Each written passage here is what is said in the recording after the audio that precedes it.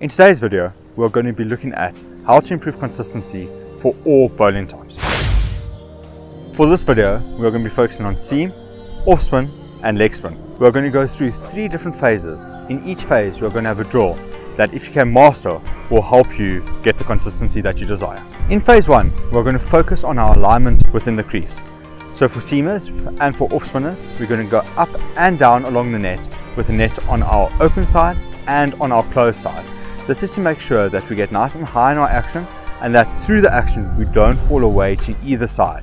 So everything is driving towards our target, nice and forward, and making sure we're nice and strong. Where it does change is for the wrist spinner, the leg spinner, because your arm naturally drops a bit lower. So if you bowl with the open side on that side, you're going to hit your hand into the net.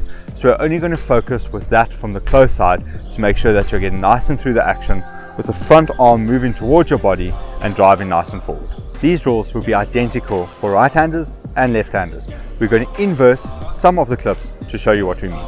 Moving into phase 2, we are going to be focused on our alignment towards the crease, going through the crease, and then our alignment out of the crease. You can see we have set up cones in a straight line with a tunnel. For all 3 action types, we're going to be running through this tunnel to force us to go towards our target. You're always going to be attacking off stump with your runner.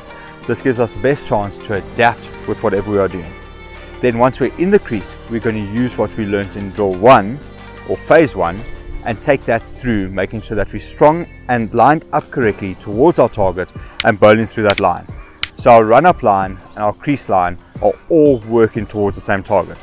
From there, our follow-through line, we're going to make sure that that first hurdle we don't land on, so we're not kicking across in the crease, and the other hurdles are there to help us filter out of our follow-through in the correct channel.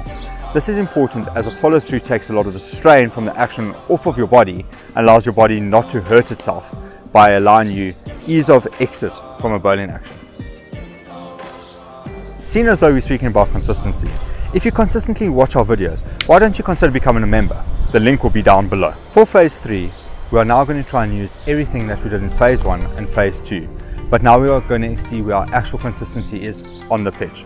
We're going to be bowling 6 balls. The person with you is going to be marking where each ball lands, so that we've got a visual aid to see where each ball is going, so we can see how big our target area actually is and the lines that we are bowling.